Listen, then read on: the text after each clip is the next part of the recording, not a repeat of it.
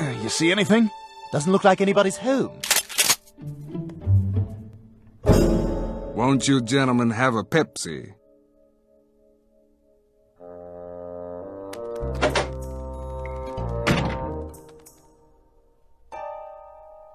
What do we do? Won't you gentlemen have a Pepsi?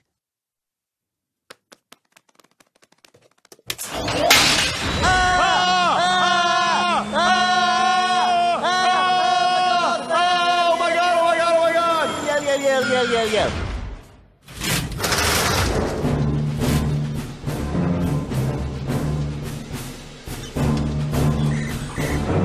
What the hell is this place? Welcome to Dump, Deep Underground Military Protection Facility. Wouldn't that be Dumpf? The F is silent, like a knife. We're actually working for the federal government, and we need your help. Do you want to be spies like us? Can we be spies like them? We've actually resolved our differences.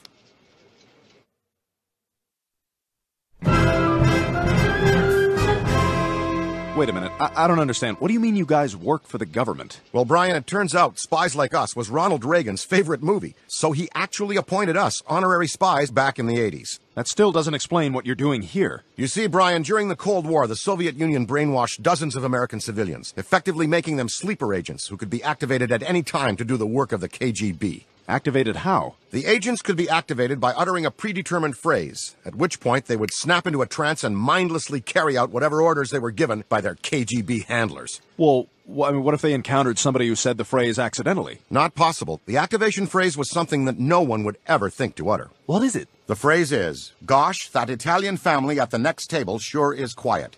You see, the U.S. government believes that one of these sleeper agents is right here in Quahog. Now, you two individuals live here. Are there any local residents whom you've seen acting strangely? Well, there's a pedophile up the street that nobody seems to be doing anything about, but it's mainly because he's so funny. Well, look, we'd be happy to help in any way we can. Hey, is Ron Howard's weird-looking brother one of these lab technicians? Of course he is. It's an 80s movie. Hey, there's something on the screen. And those two bums turned to me and said, "You're not funny, Peter," in my own house. Well, what was the bid? Okay, ready? "I'm John Wayne at the first Thanksgiving, pilgrims. Happy Thanksgiving, pilgrims."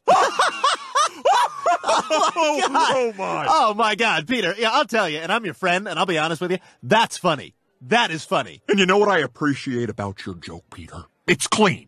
It's clean funny. I just wish there was some way I could show them how wrong they are. Show them that we know comedy better than they do. Hey, I got an idea. What's the most consistently funny form of comedy in existence? Improv? Improv. Improv. Improv! Improv. Improv! We'll start our own improv group and put on a show. All right.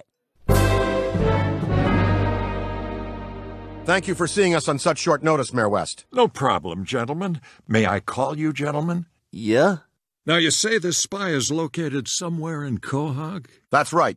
We need you to set up some roadblocks to help us contain him. Do you have any clues regarding the identity of the spy? It's a little tricky, sir. See, the operative is completely unaware that he's been programmed. And the only way to activate him and discover his identity is by saying the phrase, "Gosh, that Italian family at the next table sure is quiet."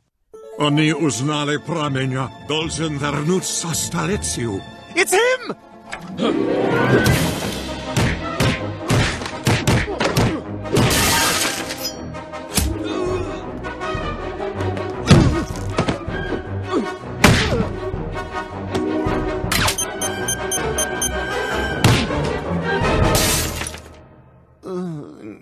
I haven't been this since I